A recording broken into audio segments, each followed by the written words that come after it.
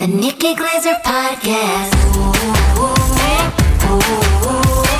The Nikki Glaser Podcast.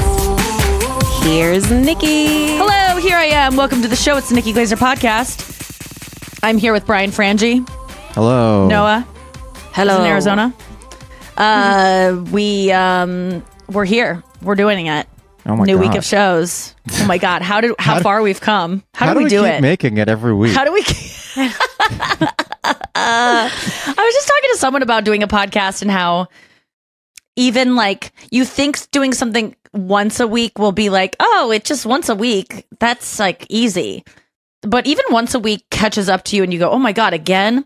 2 times a week. I like doing multiple times a week because it feels like it never goes away and you never have that thing of like, oh, fuck, I got to do that thing. Like it's always, Right. It's more ever present. 4 times a week was fucking bananas when we used to do that. I don't know how we did that. How did we do that? I mean, well, that started during COVID, right? no, well, we used to do our radio show for 2 hours, 4 days a week from 10 to 12 Eastern That's every single wild. day. Yeah. That's just a full-time job.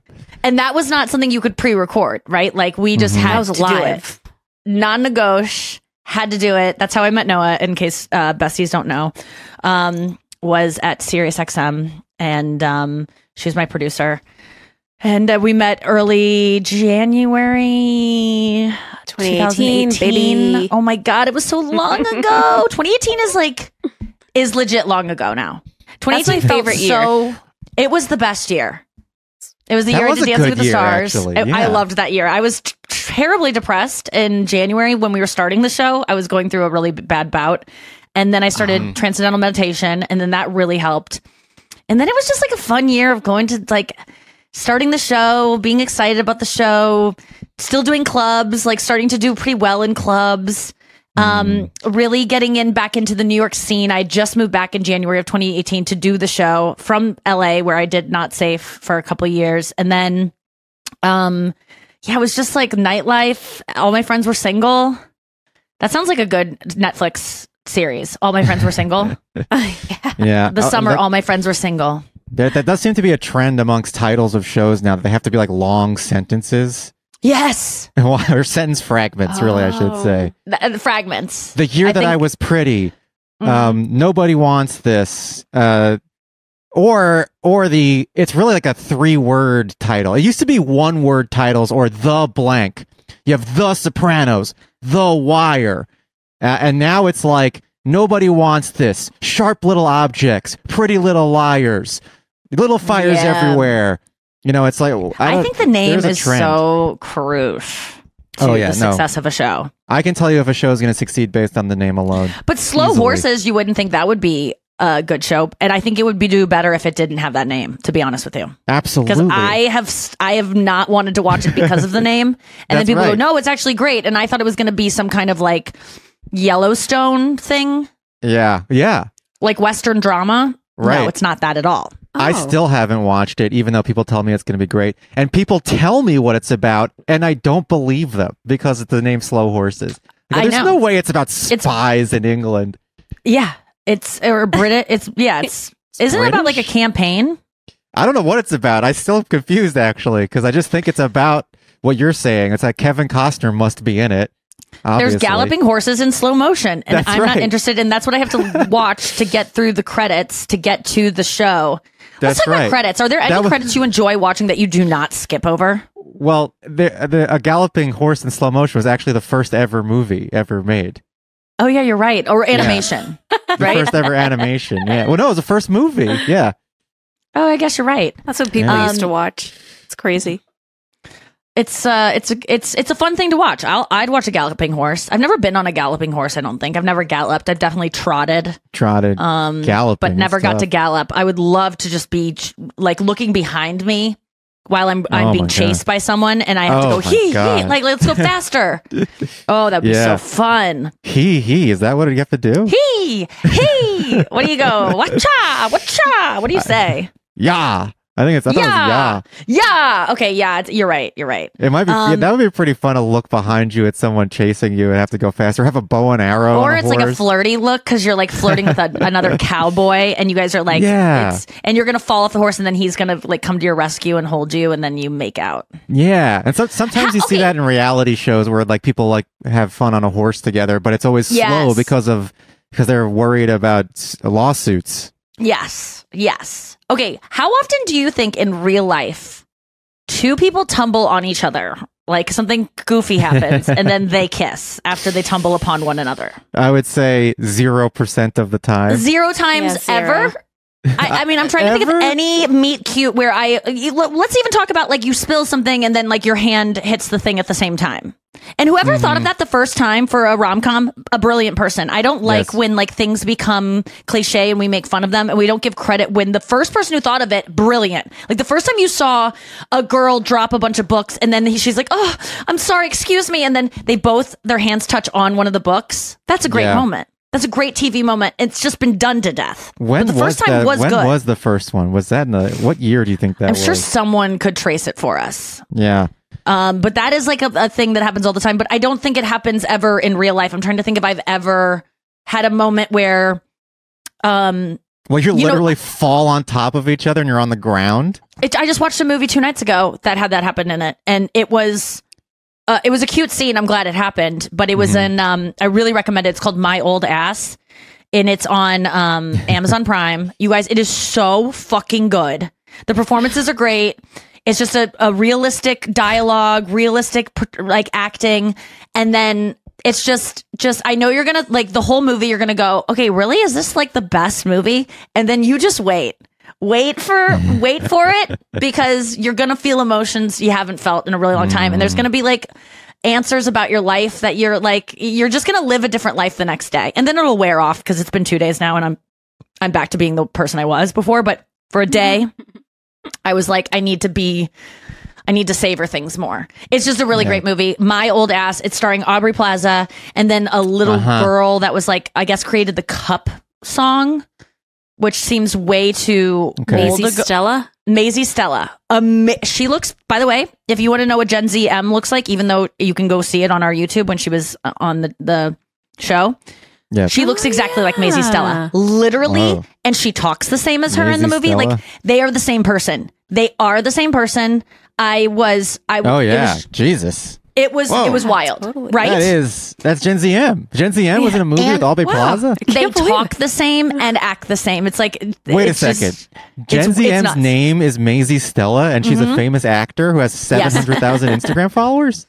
She should have more, to be honest with you. She is so good and so cute. I fell in love with her in this movie. I just can't wait to ever meet her and be like, you were so good. And then the little girl from the Sia music videos. Oh my God, I don't know what you're talking about. This is making me depressed. Okay. So I don't know what the Cup song is. I don't know what the Cup song. I didn't see Pitch Perfect, but it's in Pitch Perfect. You know, they're like, that's why. Someday you'll go away in a cup and they sing like a slow song, and they're like, and then they flip cups around, and it's really impressive. Like and they an go old faster folk and song faster. from colonial times. Anna Kendrick sings it. It's like, yeah. I've been down this road before, and they're like doing the cups and they're flipping the cups around. I swear to God, I don't know anything else about it. I've never seen Pitch Perfect. I know there's stomp. Yes, exactly. And it becomes really rhythmic and like kind of hypnotizing, and it's really cute and fun, but I never learned it, and I'd never seen Pitch Perfect, and I know I should because I know it's like a seminal comedy classic, but I've just never seen it. So just lay off me, okay? Just lay on me and then kiss me as we fall on top of each other. But okay, so wait, let me just say so Sia, the music videos, Chandelier. Okay. And then so the dancing girl. That little dancing girl. Okay, good. You know that. Great. My mom the other night was like, I don't know, because I go, that's the little dancing girl, and by her name is oh damn it. I used to know it. Chandelier. Her sister sings one of my favorite songs ever that I learned from Dancing with the Stars because she did a live performance of it on one of the nights I was kicked off. Every day I try harder than the one before. It's I forget her name. Why am I? I have her name if you want Ziegler? No. Yeah, Ziegler. Maddie Ziegler. Yes, okay. there you go. And then her sister, something Ziegler, made this song called Every Day, and it is truly one of my favorite songs of all time. Dolph. And so her sister Dolph Ziggler. And then so Maddie Ziegler was the little amazing dancer in Chandelier. They did a trilogy, and Elastic Heart, which is my favorite of them, even though it made people uncomfortable because it seemed to be a little bit like old man and little girl dance together, and she's almost like naked, and it's in the cage, and it's my favorite. If you're not perverted, or I mean, I don't think people who think it's perverted are perverted. I just, if you look at it through a lens of like, these are her two selves battling it out. Good song. Yeah, her getting fingered at the end of it was a little, took me out of it, but nothing bad happens. It's a really, that music video, those music videos I watch all the time. And then the other one is the one that's no, that's Shakira, but she's My hips don't lie. No, that I was singing forever. It sounds like that song, but it's I forget the name of it, but that one's really good too. But it's always just that little girl in a dirty house dancing, or like at a dirty setting, and she's wearing like kind of like bandages and stuff. But Maddie Ziegler is. That was one of the, like, I'm usually creeped out by children being really good at performing and being really able to summon like an emotional performance. I think it's just unsettling and makes me believe in like past lives or something. I just don't like it. I don't like it when little girls can sing too well or they yodel and they have too much emotion. And adults are crying. It must be fake. Unless they have past lives, then that emotion, you can't summon that emotion when you're 6. Questionable. It's totally questionable. You don't know or they're just that good of performing, right? Like they don't need to access emotion. Because I think some actors don't even feel emotion. They just know how to like mimic it. You know what I mean? Right. Like a robot, like AI. Right. But Maddie Ziegler in those music videos, the choices she makes with her face and all the things she does, like it's so artistic. I'm just boggled by it. And then she has like a smaller role in this film, but I think her acting choices. There's this one scene where she's on the dock and she's just like talking to her friend and she just like coughs into her arm. And I'm like, did she think to cough? Like, did she plan that cough or did she let it come out and just like was like, oh, I have to cough. And so my character's going to cough right now. Like it's shit like that I fucking love. Like I love messy performances that are grounded in how people actually talk. Everyone knows that I already like that in dialogue. Anyway, this movie nailed it, and I really recommend you seeing it. My old ass. And then Aubrey Plaza is just fantastic in it and so funny. And my dad like didn't know of her. So Aubrey Plaza? No, and my dad was transfixed. Like you could see, you know, that thing that happens to all men with Aubrey Plaza where they're just kind of like, why am I so horny for her? And I don't even know why. Like she's hot, but like there's something like she's like scares me. Like I saw that happen to my dad. Dad, if you're listening, no offense. She's dangerous. Yeah, he was just like, wait, who is that? Like you could just see it. I was like, oh God, she's got that je ne sais quoi. Kavorka. Like that.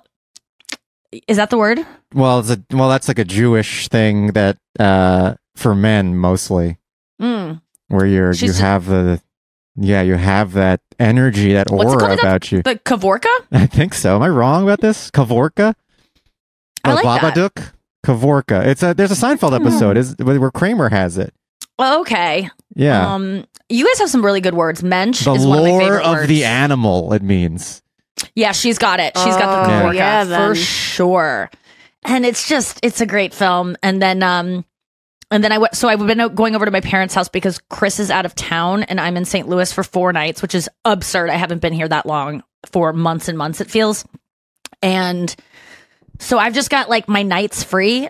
I'm not sitting around by myself. I'm not someone who would ever sit around by myself for a night. If that happens, things are going wrong, and I will just do bad behaviors. I don't want to be alone. So I go over to my parents' house as soon as I'm done with my day because I truly don't know what I would do if I just sat. I just can't do it.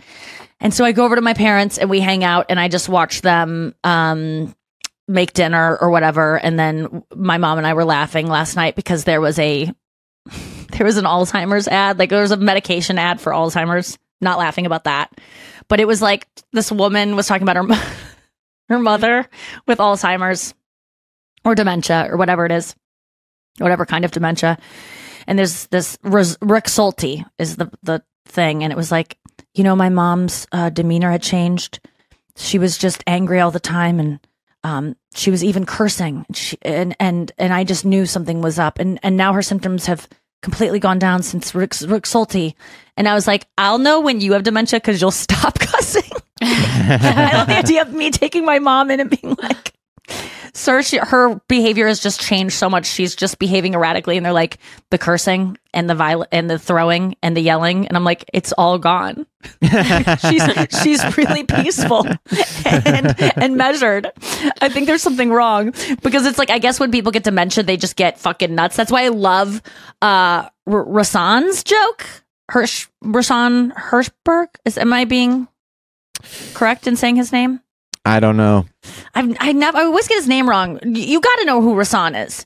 I mean, I don't. He had a YouTube special that came out last year. But he has a brilliant joke that I've quoted on here before about like, if you're racist or have any bigotry in your heart, get it sorted before you get senile because it's all coming out. And like, that is so funny to me. It's like that because it does. Like you get crazy, you say weird things. Well, you lose your filter. Sometimes you get hypersexual. It's not a good hypersexual. I haven't heard of that one. I think some men get perverted. Or women too in nursing homes. My dad performs at nursing homes. And one time he was playing guitar and a woman just wheeled her wheelchair up and started like rubbing on his pants on the crotch area. Like, I think he was playing guitar, so I don't really understand how that happened, but maybe she was rubbing her crotch. I kind of forget the story, but there was something really indecent going on while my dad was playing and he just had to laugh it off, you know? Yeah. And keep on singing a Neil Young song that they probably were like, oh, this old racket, the new age music. Yeah, that part of your brain that stops you from doing things just stops working, and then you can't. Your core animalistic tendencies come through. Well, like, okay, I was thinking about this because I'm trying to make a point on stage about how like no one can really tell if they're like you can't really predict what your brain is ever going to do. You think you know, but because there's no free will, you really don't know what your brain is up to. You can only go based on like how you have behaved in the past and kind of you're gambling all the time with what your brain will say. We've all had moments where it's like, what if I just screamed something right now that's really fucked up? And you're like, whoa, the only thing stopping me from doing it is doing it. Like it's in my brain. Like, what if I just did it? And you kind of like freak out. Unwanted thought syndrome. Like, and I'm trying to prove this point on stage that it makes people really uncomfortable is that like, I'm not going to give away the joke, but it's like, you don't know that you wouldn't do this really fucked up thing. And I don't know that I wouldn't do it either. So I just don't put myself in circumstances where I would ever be able to do that thing. Even though I know I don't want to do that thing, I'm just scared my brain might be like, do it, you know? It's why I don't own a gun. It's why I don't. And the audience kind of gets it. But the other day I was like, I really made a good point. I was like, and I kind of didn't steal it from Louis' show, but I definitely, it's why it popped into my head. And I would never give myself credit for thinking of it. But yeah, but it's kind of, it would be like, I wouldn't be able to put this in anything, I don't think. But it's a good point he made. Yes, I was inspired to steal from him. I was inspired to do something naughty in front of everyone. And so there's in one of his shows, he's with Parker Posey on a date and they run up to the top of this building and she's like on the very ledge of it. And he's like, what are you doing? Come back. And she's like, I'm not going to jump. And he's like, just come back. And she was like, but I know how to not move an inch over and I trust that I'm not going to do it. You don't go over to the edge because you don't trust yourself. And I really loved that moment because it's true. Like we all know now, like there's no way if you're on a building that there's no active wind or anything that you're just going to like fall over the ledge. Yet none of us will even get close enough for that to even be a possibility because there's a part of your brain that doesn't trust that you just won't, right? Right. Or there's a part of your brain that doesn't trust that you won't trip for the first time just standing still as if that's ever happened to you before. So we all have it in us to not trust ourselves, but that's when we talk about to not trust yourself that you might trip because that's just an accident. You didn't mean to trip. I think that profound Parker Posey moment, I think she's insane. She's lacking a fear complex that allows her to protect herself. I agree. Chris does not have that part of his brain either. We were in Philly this weekend, and okay, so Noah, you go to this hotel, you get out of the car at the lobby, right? Like the valet. You walk in through the valet, and this is the Four Seasons in Philly. Very much recommend anyone staying there if you have a lot of money to spend and you want to go treat yourself to an amazing hotel I've ever. Second best hotel. It was my second best hotel too. What was your first? I don't want to say the first because I don't want people to flood it. Okay, well, we'll save it for intrusive. Yeah, that'll thoughts. be intrusive thoughts. I'll give you my recommendation for my best hotel, which I'm sure everyone's gonna go to now.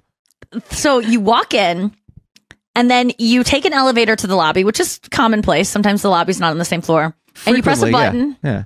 And then you go up in the elevator, and you're not really paying attention to the lobby button, what floor it says. And then you shoot up into the sky 60 stories, 60. Mm-hmm. And it is so, and you have it's a clear window looking out on on Philly, and you're going all the way up. You shoot up so fast, and it's dizzying. And then on the way down, it almost goes so fast you feel like you are falling at the speed of falling. Like it's slower than falling, but it's like it gives you the remarkable view. It's like Charlie and the Great Glass Elevator, that Roald Dahl book. You really do shoot up into space, and you're just overlooking Philly like you're Mufasa looking over your land. It's so cool. And then you go to your room, and you have to go down from the lobby because your room's like room 52. But I was like, Chris, our room is on this 52nd floor. I was like, I think this is the highest I've ever slept in my life. Besides in college when I did hot. But I think it was the highest I've ever been sleeping. Like, when have I ever slept at that elevation? That's insane. A plane. Oh, fuck. Yeah, Brian, you got me, dude. The back door. You're plane. so right. Well, anyway, Chris, on the way down, I was like, do you feel anything in your bones, in your body? Is there any movement in your stomach? Is there any like tightness in your chest? Is there any tingling in your feet? Anything that you feel when you look down and we're going down? And he said nothing. And that is indication to me that he doesn't have the thing. Do you feel willies? I've seen him do some fearless things that were like, I would never do that. Like, remember when we were walking from between like the Comedy Store and the Improv or something like that? And he was just walking in like the street basically. In and the that street with his back to traffic. Yes. You guys, people do this all the time. What is, I honestly, what is wrong with you? If you are walking on a street and you don't have a lot of sidewalk space, even if you have a lot of sidewalk space, there are people texting all the time that their car will just go up on the sidewalk, or drunk. You guys always never walk with your back to traffic coming at you. Always walk on the side so that you can see it coming, so that you can dart out of the way if it comes at you.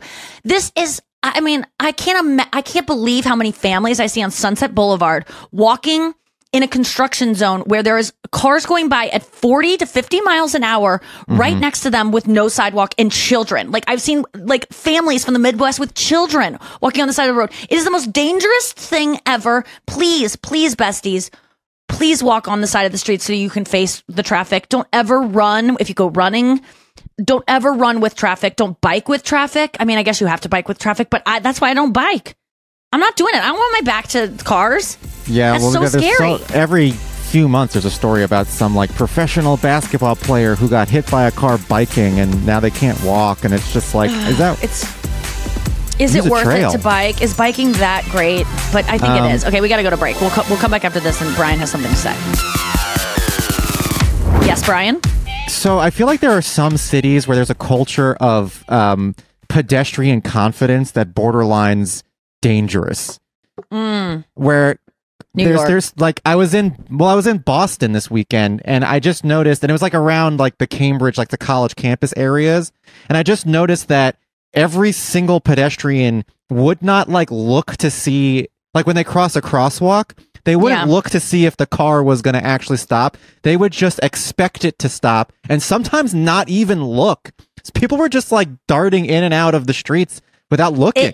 It does look cool when you aren't like looking both ways. Like, there's no question you look cool when you aren't super scared and cautious. But is it worth it? Is it worth it?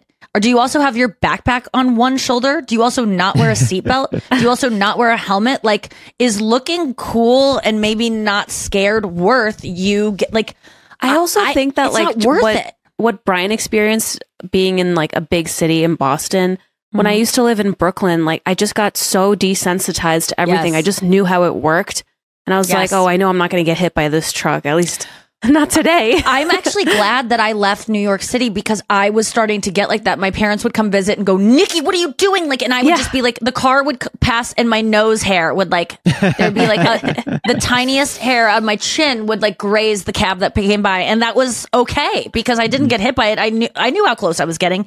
And you're just playing with fire constantly. And it's like, you're gonna get, it's almost like how I felt when I quit drinking. Like I would flirt with DUIs, right? Like you would just go, oh, I've only had one drink or two, or it's been enough hours since my third drink and just I was getting just a little bit too brazen, and then that's when you get fucking caught. And also I know I'm gonna have to die someday. I just don't want to go in a miserable way. And can I just say that getting hit by a car while you're on a bike or walking is a terrible, mangled way to die. It's just, you don't want to go that way. Take risks elsewhere. Smoke cigarettes. I don't care. That's shitty too. But at least it's not like your bones are all twisted and it's just, I'm sorry if this is triggering anyone who lost someone in that kind of way, but it's just think about the way you want to go. Sometimes it's and not then your fault. The ways you don't want to go. I read a story, like there was this man who was just like crossing the street to go to his car to go to work. It was like 6 o'clock in the morning and someone just blew through a light and killed him. Yeah. And it's like, what do you just can't avoid it sometimes. But that's why you look both ways all the time. If you're being as cautious as you can be. There was a guy, have you ever seen the picture? I mean, I'm on Reddit and I see last images all the time of people. And there's one that always comes up and it's a man who lost his life. I think it was last year. He saw a group of ducklings crossing the road and he wanted to help safely get them there. And his daughter was filming him, be cute with these ducklings. And you see the car that runs over him and kills him as it's turning and blowing through this stoplight. And you see it in the picture that she took of her dad. And he's like shuffling these little ducklings, so cute. And you know what happened next. It's obviously the last image because that's the subreddit. But it's like, yeah, sometimes you're just at the wrong place at the wrong time. And it's just... Well, yeah, I mean, that's why you got to watch my old ass because you're going to learn that you just got to enjoy everything while you have it. Yeah, and then you get hit by the car and you're mangled, and then the person comes out and trips and falls on top of you and starts kissing you. Yeah. Well, I was actually thinking this weekend because someone asked me if I'd ever fainted. And when I did faint, I fainted once in my life. And when I fainted, I had like a dream and it was awesome. And my body was going through shock and it was like my body was passing out. So my body was not healthy, but I went to a really awesome place in my brain. And so I was thinking last night on my drive home from my parents, because the roads were slick and I sometimes let my mind wander, what if something happens? I'm like, I hope that I just go to the same place that I did the last time my body was like, we need to shut down. I'm in an ocean and I'm floating and the waves are lapping up and I'm just and then I wake up and I'm like, and there's a fucking tube down my throat and stuff. That would be horrifying. But at least I hope that when I go, it's a very peaceful, I'm not with it. Well, some say that that's the purpose of DMT releasing in your brain is so that it calms you and puts you in a place where you don't even care what's happening. Right. I mean, some also say that that's your transition into the next dimension, but I think more so it's just a chemical response to death that allows the body to... It is evolutionarily important for us to die so that we can continue reproducing and having our genes advance to be more appropriate for the nature. So if you don't die, then you just have a bunch of obsolete people walking around. So there is a reason for nature to provide a calming effect for you to accept death when it happens. Otherwise we'd have these people, the iPhone 3s walking around. But maybe, Brian, it's because death is peaceful and it's a good thing. And maybe it's not lying to you and anesthetizing you from the horror of it. Maybe it actually is good, and that is what you're feeling is a good thing. So is that why I guess a part of it, if someone dies abruptly, gets hit by a car or something, that's why it's so tragic because they didn't really have the chance to let all that kick in. DMT hit at the end. Yeah, I think that's the kind of the way I want to go. There is a part of me that does want that DMT release before I go because I've heard of it and it would be nice to know this is the end. But there's also a part of me that just wants a bridge to fall on me because it's the fastest or to be in a submarine and go really quick. No. But apparently in that submarine, it wasn't that quick, and it was probably really horrifying. And they probably just sunk until it finally was like. And dying with other people, like watching them panic and stuff. No thanks. I'd be like, calm down. Didn't you guys know we had to do this eventually? I would be like the one. I always have wanted to work on a joke about being in a plane crash and trying to figure out how to get on the Boingo Wi-Fi to say goodbye to my parents, and having to change my password and be like, enter a new password. I'm like, they're not matching, and I'm jostling around like, God, I already used that fucking dead dog's name. And okay, I'll do a question mark and an exclamation point, and like how you have to like click like the accept cookies and like all the things, and like you look at their in-flight entertainment and you're like, okay, should I use my status or should I just buy it? And you go, $8, and it's like that would be just such a funny panic as you're trying to say goodbye, and you just go, I guess I'm just not gonna. $29 for a flight pass is a lot to ask to just say goodbye to your family. It's my mom. I know that my mom would not want it that way. Nikki, you spent. Listen, I told my parents last night. Or 2 nights ago, we were at dinner, and I was like, if I die tragically, will you please be generous with my money as I am with my, like, I don't want it. I sometimes worry that you guys are going to get it, and then you'll be weird about it, and then you'll just die with it because you'll be like, we're not doing, and I just want you to try to think like me in your generosity with it and helping family and friends. And they go, well, we're not getting anything. You gave it all to Lauren. And I go, because I just trust her to be more generous than you are. And she was like, there's no guarantee she'll give it to us. And I was like, then we got into a fight about my money and what my sister's going to do. It was like this whole thing that, so I got to get back in there and make sure it all goes to like, I don't know, PETA or something. That really pissed them off. But, but I was, what was I going to say? Oh, we were talking about, I've just been hanging out with my parents so much, and it's been really fun. We've been having lots of laughs, and we watched the Martha Stewart documentary last night. Oh, what'd you think of that? Did you watch it yet, Noah? I saw the trailer for it, and it actually looks good. It's good. I was like kind of not wanting to watch it because I thought, oh, here's another documentary produced by the person it's about. It's going to be a fluff piece or what, and it's very revealing of her and of what she wanted to reveal, obviously. But I felt like it was kind of like the J-Lo documentaries where I was like, okay, well, she could have taken a lot of stuff out that I would have been like, yeah, I could have seen someone taking that out if they were in charge of their own documentary. And she didn't. She left some stuff in, and she surrendered all these letters that she had written her husband who cheated on her that were very revealing. And one of them, she was like, she was flying somewhere after her husband's leaving her, and she's telling him, I can't eat, I can't sleep. I'm 40 years old. I'm like, this should be the prime of my life. I'm a beautiful, amazing woman, and I want to die. I hope this plane crashes. And it's just like her writing, I hope this plane crashes. And I'm instantly getting out my phone to take a picture to send to girls chat, because I've sent that exact line like probably 30 times to girls chat when I'm in a depressive mood.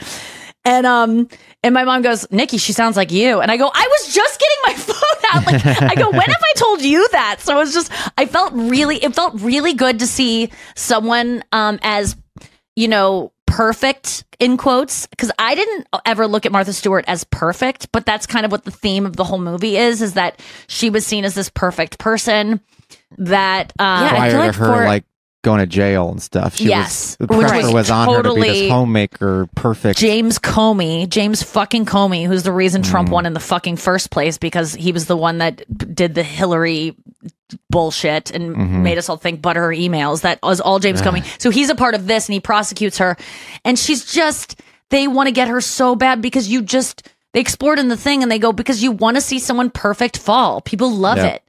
People love it. And I'll admit, I fucking love when someone who's just had it all seems to not and lose some of it. It's the best feeling in the world. It's a disgusting feeling, but I like that they focus on that because we all have it. And I think that people don't admit that they have it. Inner hate. Yeah, it comes from insecurity. If you're secure with yourself, you don't care at all what other people are doing or is going on with them. It's just, it's, when you feel good about yourself, you just don't care. That's such a good sign of someone's mental health when they're not like wanting to gossip or relish in someone else's misfortune. When they do, you don't like yourself, and you can't convince me otherwise. There's just no way you do, and that's okay because I'm the same way. But Martha Stewart she's fascinating, and she is very masculine, very, very masculine. Noah, there's a part in it where she's talking about like being in relationships, and I forget what gets into it, but they say something like, how did he? It was something about a boyfriend she had, and she was like, we just hang out. I'm not interested in how he's feeling. I'm not interested in how anyone's feeling. I'm interested in what he thinks. And I'm like, wow. So she's playing the feminine energy well. Like because she's being in relationships, even though she is a masculine energy completely in her day-to-day life and her professional life. You don't know this about Martha Stewart. She started out as a model because she got scouted as a model, or not scouted, but she auditioned. I always know her as an old felon.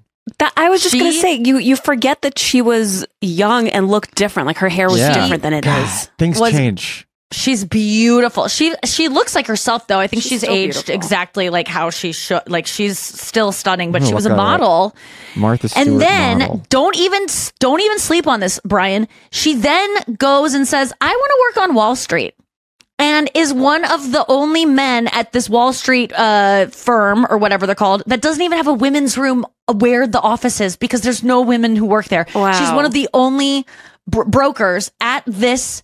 And she is killing it, but then there's like kind of a stock that really falls and fails miserably, and she felt so bad about losing her client's money that she kind of got out of it. And then she got married because she just thought that's what you're supposed to do. And then she had a baby because she thought that's what you're supposed to do. And she said, being a mother did not come naturally to me at all. I thought it was supposed to come naturally. I just didn't really get a lot of affection from my mother. I didn't really care about my daughter's feelings. My mom didn't hug me enough. I probably didn't hug my daughter enough. And I just didn't like, it really resonated with me, because if I was having to be a mother, that's the kind of mother I would be. Like if I lived in Martha Stewart's day and age where that's what you do and there's no other options, I would have totally had a kid and felt like, why do this is supposed to come naturally. Why isn't it? I could just see myself like in that a lot. And I'm just so grateful that I live in a time where I can explore other options, because I don't think she would have had kids if she didn't live in that time. It seemed to be in the way for her. And then she totally rehabbed this house after she got married to this rich guy who is like in music publishing. She got married to him. She rehabbed this house and got into and her dad was really stern and strict, alcoholic, abusive, verbally, emotionally. Even though she was his favorite, and she learned gardening from him because they would just have to garden as kids, because they would sell fruits and vegetables to get other food because they didn't have money, because they had like 6 kids and they were poor. So she learned how to garden. And then she also went on a honeymoon for 6 months with her husband, where she toured museums and learned all about just the European way of doing it. And in the 60s in America, there was no taste. Like, it was all canned vegetables. It was just like putting soup cans, like cream of mushroom on top of asparagus. And that was like, or putting a pineapple and like a cherry on a chicken. And then that's like, Better Fake Homes cherry. and Gardens, like just Jello molds of bullshit. Yeah. Like it was just tasteless, garbage, boiling vegetables. Everything was gross. And she went to Europe and was like, I had never tasted an olive that wasn't like green with a maraschino or like a pimento in the middle. Like she was like, it just expanded my horizons. And then she started a catering business and just really adapted what she had learned in that 6-month trip in Europe, and like started this business. And then she like started, and then she got a deal with Kmart to like do, cookware and stuff, because she had made enough appearances on TV, a Today Show, different talk shows. And she was kind of getting a name for being like this, aficionado. Well, how did she go from being starting? I can understand how someone might start a catering company, but how do you go from starting catering for rich people? And then how did that lead to her becoming famous? She just started being friends with billionaires and rich people, and she started just being like a caterer to famous people. So then she started getting TV appearances just by like her being in these like kind of circles. She was like, that's how that's when I learned how to act around billionaires. She was like, it's very rare in the 60s to be a billionaire. And I learned how to behave myself. And she was very popular and just really social and like just knew how to work the system. How do you act around a billionaire? Did she say how? She didn't say, but I'm guessing it's just you dress immaculately and you are feminine, but kind of a badass and kind of don't give them too much and always leave them wanting more and wondering, does she even like me? And not being too sycophantic. And yeah, I don't know. She was being a probably, challenge, like, very probably. cultured and just like knowing a lot about like food and all that. That's was probably very impressive for conversation. She was really well read. Yeah. She journaled all the time. She just is so cool. And then it goes into the whole scandal and then her comeback. But when she started doing things at Kmart, okay, she was like the A-list, like most. She was kind of like the Anna Wintour of home and food, right? But then she did a deal with Kmart and she like lost work because they were like, that's low class. Kmart's low class. And she was like, well, actually people at Kmart, just because you're poor doesn't mean you don't have taste. And so she appealed to 75 million people who shop at Kmart weekly and was just became a billionaire from it. Yeah. And then she lost $1 billion after her scandal, which was such bullshit. I don't really understand her scandal. $1 billion? Over $1 billion. And her the stock scandal plummeted. Wait, what was the scandal? I don't even remember. And so she got a tip to sell some stock that amounted to about I think it was around $30,000 that she saved by selling that stock. So it was like nothing to her. Yeah. She's a billionaire. And it was, I was kind of on my phone during that part because I didn't care, but apparently it was a hit job. It was just to take her down, and they pretty much wanted this guy who she apparently got the tip from to sell her out. And he was like, I didn't give her a tip. I didn't. And he could have really, he went to jail, and they were even going to do a deal with him where he would avoid jail time if he just threw Martha under the bus, and he refused to do it. And so she eventually did go to jail for 152 days. And I know it sounds like I'm giving away everything in the documentary. I'm not at all. Like, her prison stay is fascinating. It's we know what happened. But she's just such a fascinating person, and I really admire her. And I think she's. So the scandal was such a hit to her, like, public image that she lost $1 billion in like profits. Yes, it wasn't like because it was taken from her. No, it was her public image. Yeah, her stock tanked, both like figuratively and literally. And when she did the roast of Bruce Willis that I was on, I think that's the one that she was on. Yeah. I didn't really know her whole story. I think I obviously did research and found out some stuff, but I had a joke about her being like, my mom learned so much from her about like how to be cold to her daughter and stuff like that. And I think I just assumed that because I didn't think there was any evidence of that when I was researching, but damn, I was spot on. I was like, and my mom obviously resents that joke, but because my mom is not, they have similarities. And it's not terrible. I would have been a cold mother too. And not that my mom was cold.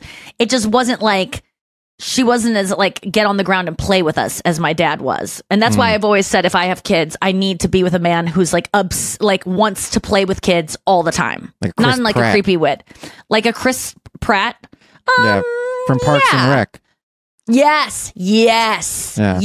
There's been a couple guys that I've dated where I've been like, okay, I would probably, if we were together long enough, I'd have your kid because you seem to really want one. And you seem to be someone who just wants to be so involved in the day to day with kids that it makes sense. And Chris Convey is one of those people, but I don't, and I've said this to his family or a couple of his family members that have been like, he'd be a great dad. I'm like, there's no question. He would be amazing. He's so playful. There's no one better with kids. Like, he has great banter with kids. I'm always like, I don't even know what to say to kids. Yeah. I'm like, do you come here often? Like, I don't, cool name. I always just say like, I like your name, or like, how old are you? Oh, that's a great age. I like your backpack. Thank you. I just don't even know I literally am out of stuff to say to them. It gets so awkward. But Chris is so creative when it comes to talking to kids. But I'm just like, I don't want him. I'd be jealous. I'd be like, hang out with me. I don't want you playing with kids. Like, I want to play with Chris. So that's why I've said, yes, I know it'd be a good dad, but I don't want him it might to go change if it's your kid, because then it would be like he's playing with an extension of you and something that you care about. Not interested. Not interested in an extension of me either. I just, I don't know. After hearing what my girlfriends have been through giving birth and being pregnant and afterwards, I know that you completely heal and you go back to normal. You don't go back to normal. Gotta say, well, eventually. Maybe like someday. a year. Yeah, a year. But I'm talking years. And I've seen my sister have 3 and she's like, you know, you would never even know it from like my body is made to like, if by anything like my sister, I'd be fine. It just, I don't think it's even for that amount of time, even if it go completely back to normal, it seems like it really sucks.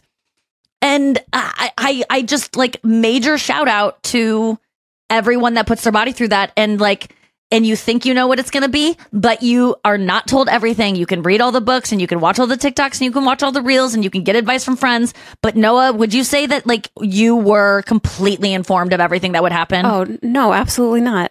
And you looked into everything, not. right? Like you thought you knew everything, right? I mean, I had an idea of what I wanted in terms of like my pregnancy and delivery and stuff, but like there's definitely not enough information because there's no template for what happens. It's all unique to the person. Yeah.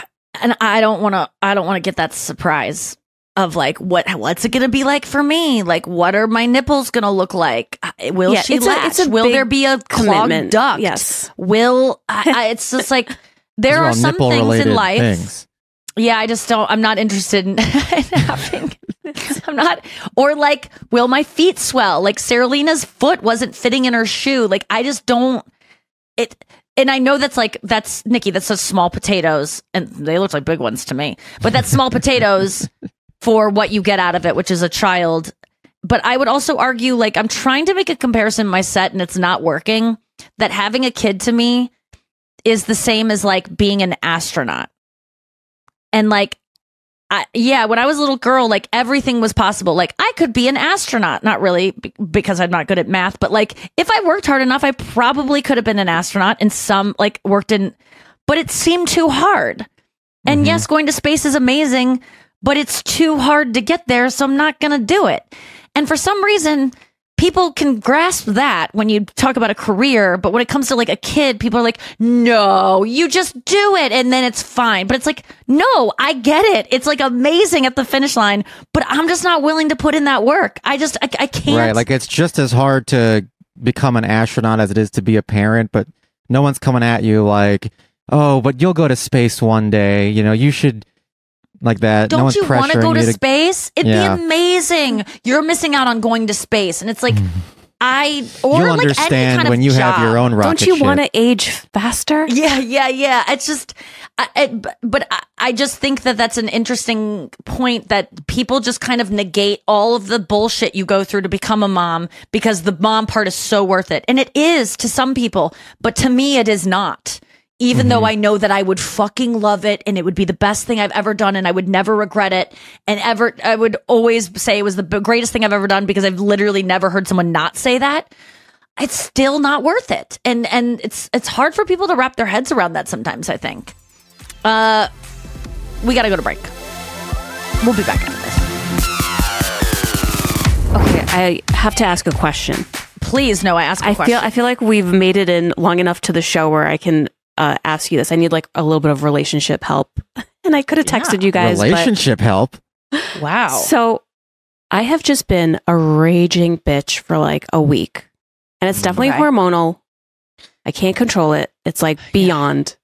And I just like, I feel like the hormones have subsided. And I was wondering, when you guys have something with your partners, how do you reset and go back to zero? Because I feel like if I'm just all of a sudden cheery in the kitchen, he's going to commit me.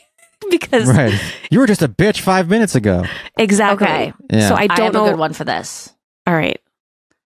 You have to fucking eat some shit. You have to go, hey, can I just address the elephant in the house, which is me being in a really bad mood this week. I just take up accountability, be like, I don't know what's going on with me, but I have been really difficult to be around and I can't imagine what it's felt like on your end dealing with it. And I had literally no control over it. And I'm so sorry. And I'm so sorry I put you through that. but I am feeling embarrassed about it. I'm feeling like hungover from it. And I just want you to know, like, I'm really sorry for what you went through dealing with it. Like, just empathize with his point of view without making too many excuses for yourself. And just, you have to address it. You can't just like change back to like, I'm nice, because like when that happens to me, at least, like where someone just goes from being shitty to being nice, I'm just like, oh no, now I get to be shitty because you're in a safe space. Now I get to be the one that's going to make you feel what I just felt. Because I need an apology. I need an acknowledgement of what I went through. You're like Keely's character from Fargo when she, you know, when she's like bleeding and she's making pancakes and she's like, you want some Bisquick? And it's like, you're bleeding. You just, oh my God. That's such a good, that's exactly that scene.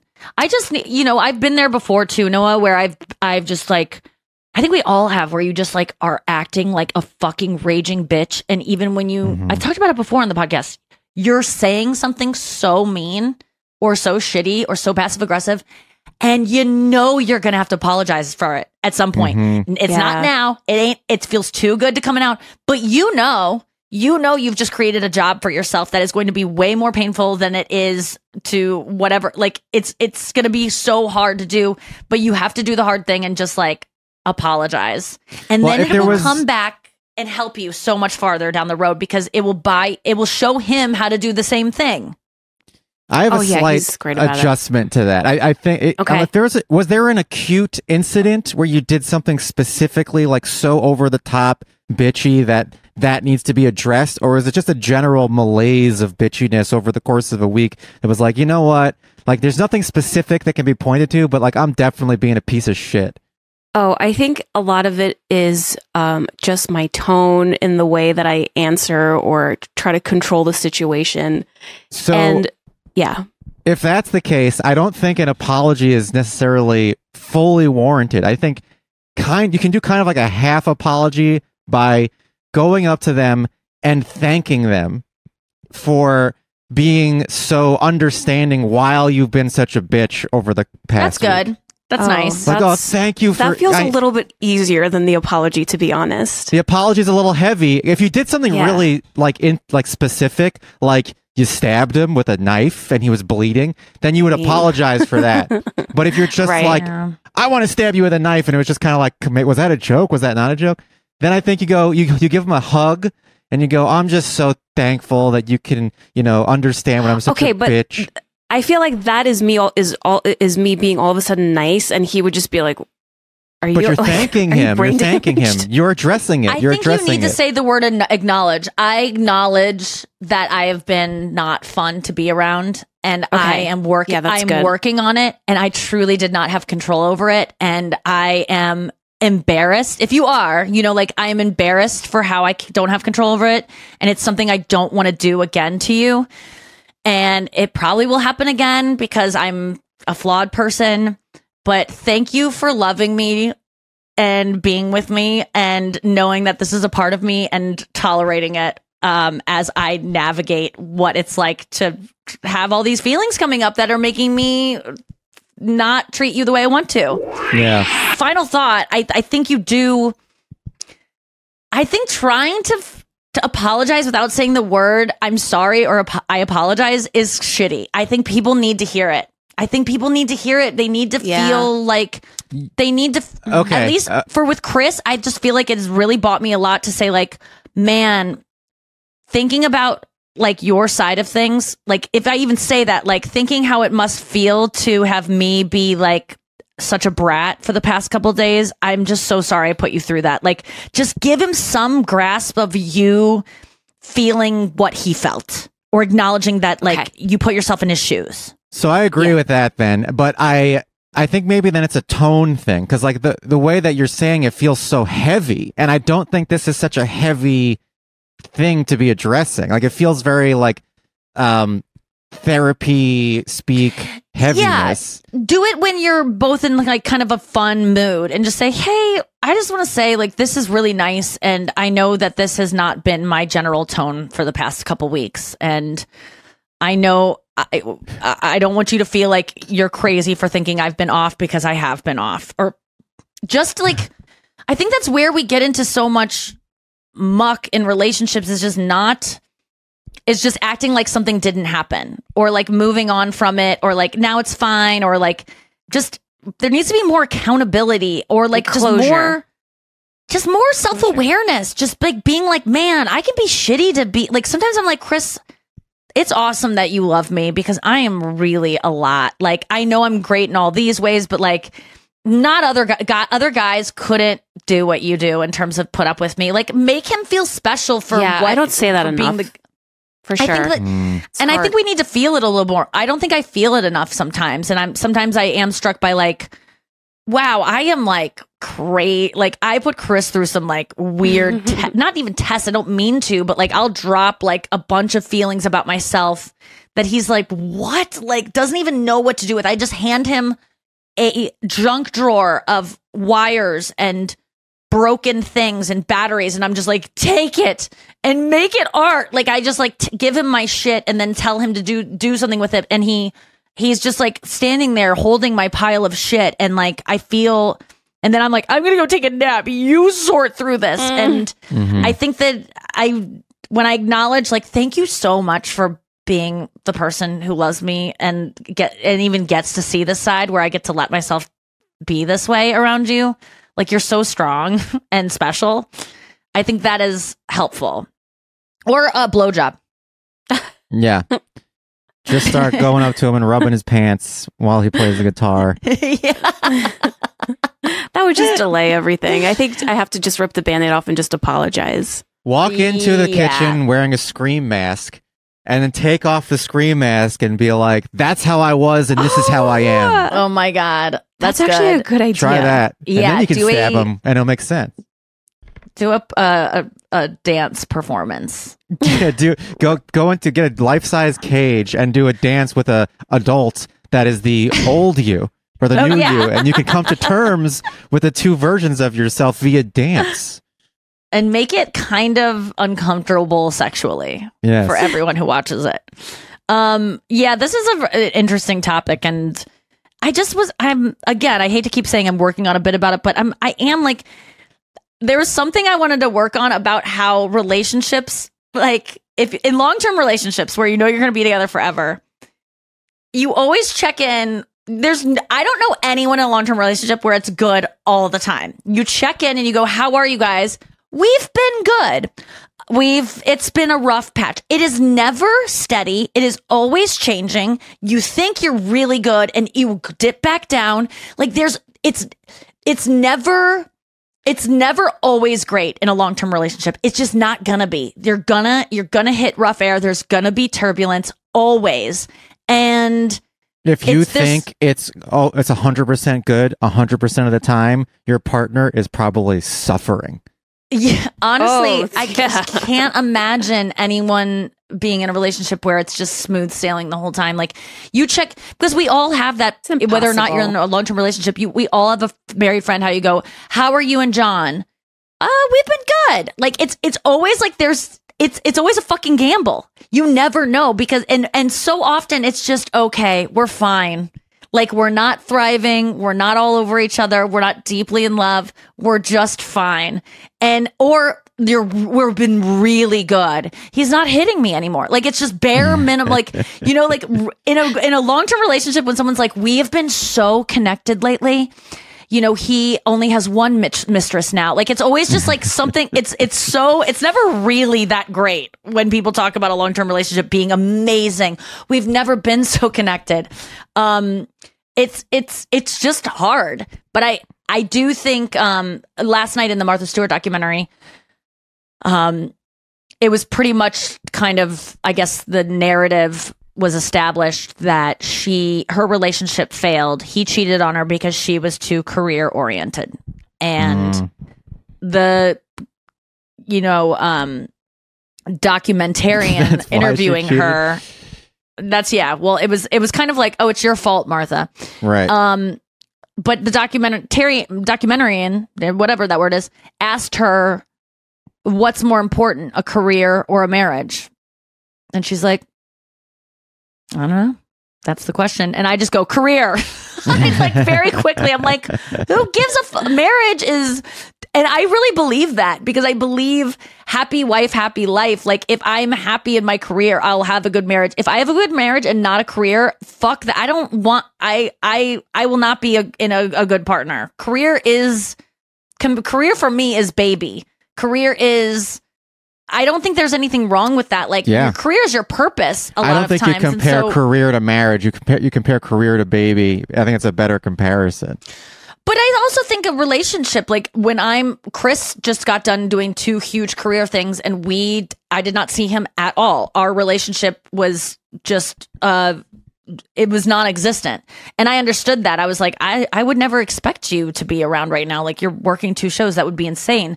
Mm-hmm. And so it was just like, he had to choose one or the other. And he keeps saying like, and I've been a bad boyfriend the past 2 months. And I'm like, you haven't been because you haven't been a boyfriend. Like I don't expect you to be good right now. Like that would be crazy for me to expect that. So stop saying you've been a bad boyfriend because that's the deal we have.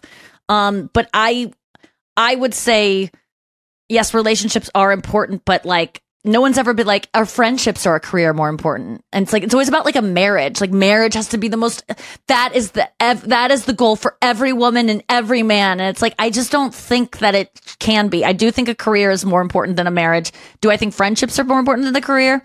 Probably. I'd rather have, I think relationships are more important than a career, but a marriage, no, sir. Frequently, the career is the longest term relationship you'll ever have. I hope so. It was there before your marriage, and it might be there after.